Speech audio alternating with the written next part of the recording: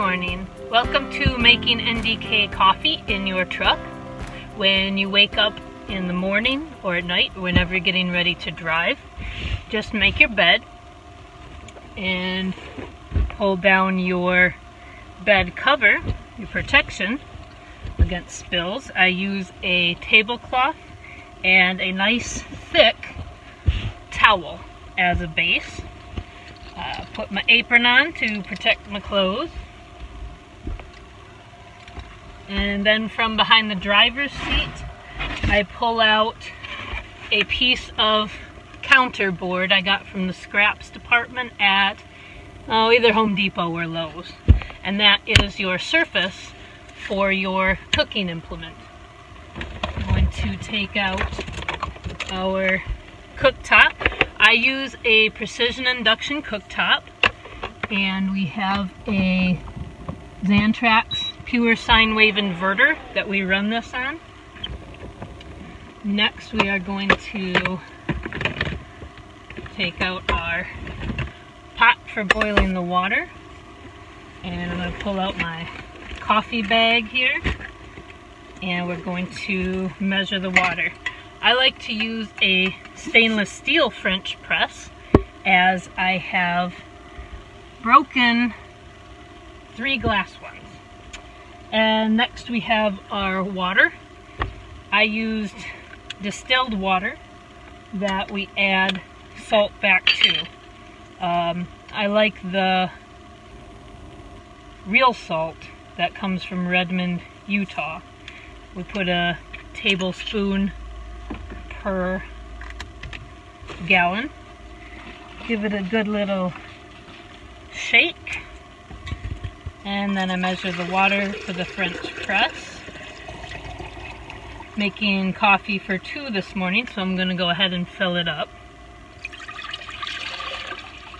And we're going to get that started. While the water is boiling, just go through a couple of the things. Most people will just use coffee. Some people can't tolerate coffee, or it's too much stimulation. It can have, for some people, it can negatively affect the functionality of your gut. I have that issue, which is why I use a blend of 4 different things that I mix in canister. Whether you're doing, the things I use are Creo Brew, which is a roasted cocoa bean, French chicory. The fibers from the chicory help with prebiotic fiber for your gut. I use Rasa. It is a blend of adaptogenic herbs and some mushrooms that was developed for pregnancy. It actually helps give you a nice, smooth energy level without doing any damage for the infant. So that's chicory, the Creo Brew, Rasa, and also I use roasted dandelion root, which is very good for the liver. So whether you're using a blend of teas and other things, herbs, roots, or coffee, for this 32 ounce, I use 3 scoops of my blend. Put your scoops or whatever in whatever amount you like to make it as strong as you like. And I just keep it in a coffee canister cut down at the bottom of the bed. And it obviously is going to take a while for the water to boil. So we're going to take a short break.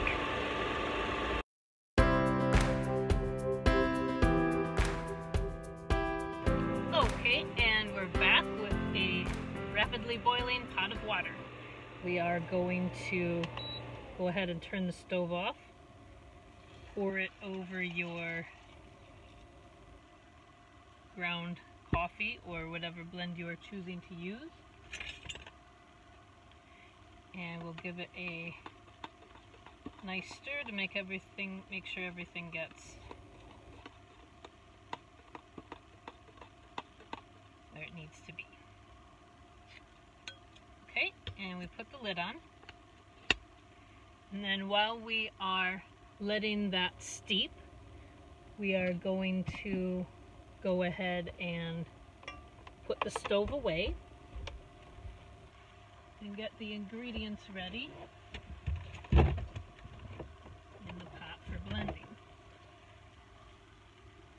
Okay, so put our pot back here and light balance.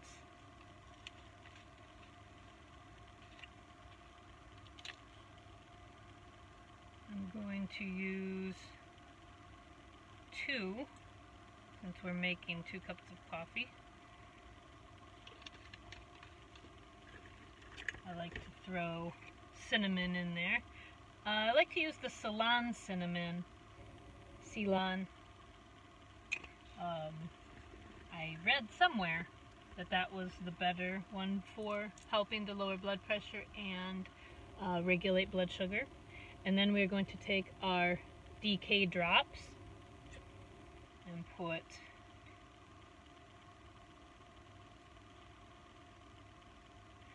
ten drops in there, 5 for each cup of coffee. And we're going to take Lona Life collagen. They have the unflavored collagen peptides, which I like. And Vic likes to use the vanilla ones. So we're going to just throw both of them in there. Obviously we'll share. So you got your light balance, your NDK drops, and your collagen.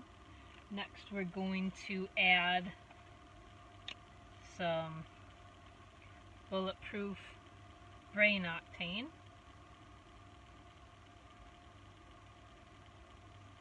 And there we go.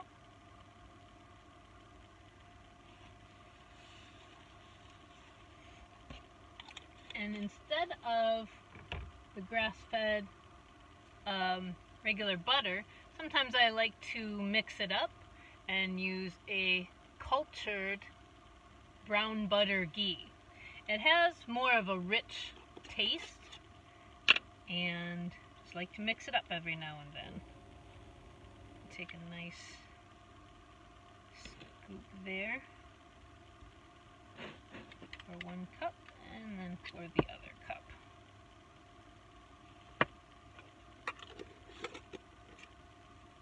And that will be all of the ingredients that I'm going to put in there today. Regular stick blender. It is nice to have a little bag. This is just like probably an ammo bag from Cabela's, but it's got pockets for your light balance, your cinnamon, your NDK drops. You can put, you know, your French press, your blender, all the stuff in it. That way, if you happen to want to go to you're in a hotel, you can just take the bag in and you got everything you need in there. Don't forget to take some of your coffee with you. And as far as the setup I have over here, we're just gonna kill time while this steeps a little bit more. I built a simple 3 pieces of wood. I had Home Depot cut them for me, so I did it right on the road.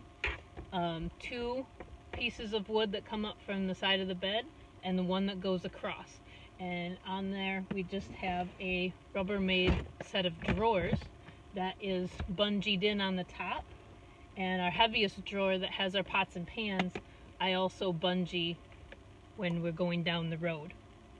And then we have a basket up here where we have all of our utensils and vinegars, salts, and it's the basket that holds the cooking top in place where it needs to be as we're going down the road.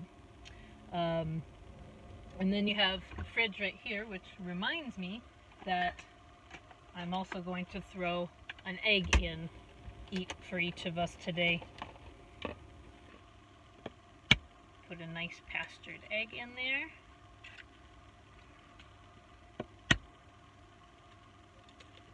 And then it should be just about time to go ahead and put our steeped brew in the pot.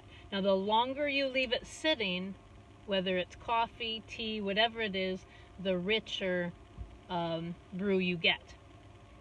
I really like the French presses because it gives you some, even though it filters out all of the big things that you don't want to taste in your mouth, it does let the fine particles through that are actually prebiotic fiber for your gut.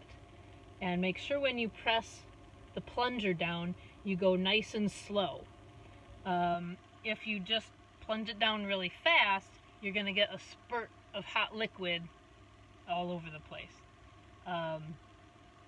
Now when I am when I'm doing this on the road, say making a cup for Vic, while he is driving, I will take and put it inside the handle of the bag. The bag is full with enough stuff that no matter what happens, it and this tape I have for grip on the table will hold this in place. It has never tipped over, and while I'm letting it steep, I can do other things like prepare the things that we're going to blend up. So then we're going to hold the lid tight and pour our brew into our mixture in the pot. Another bonus about using a steel French press as opposed to the breakable glass ones is you can press it tight and really get everything out of there. I wouldn't do that with the glass ones because you can press too tight and break the glass, and you're going to have a mess and very likely cuts and glass in your truck. I highly recommend the metal French press. I found this one at Bed Bath & Beyond. It is, I believe it was about $90 at Bed Bath & Beyond, but I've had it for 5 years now. And the glass ones really only lasted me a month or so at best. So now we're going to take our mixer, and so you don't miss anything, I won't talk while I'm blending.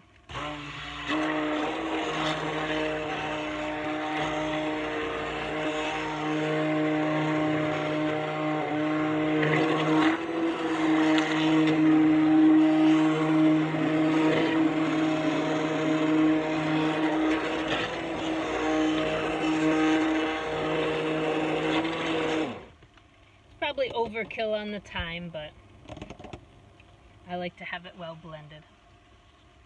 And then have a paper towel handy to wipe off your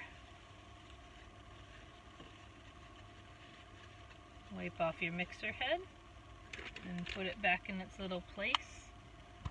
Everything in its place. And then we take our cups and we are going to divide our NDK coffee into the cups. I don't remember where I found this pot, but I really like the round shape.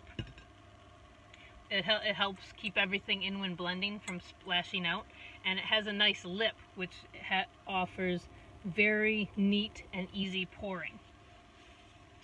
And then I will just take that same paper towel and give the pot a quick wipe out, all clean, and it goes back in the cupboard, all strapped in, so we don't have any flying issues while we're driving down the road. If you have any questions, you can reach out to me on the Destination Health Facebook page. Otherwise, enjoy your cooking in the truck and look for more episodes and more tutorials. Thank you.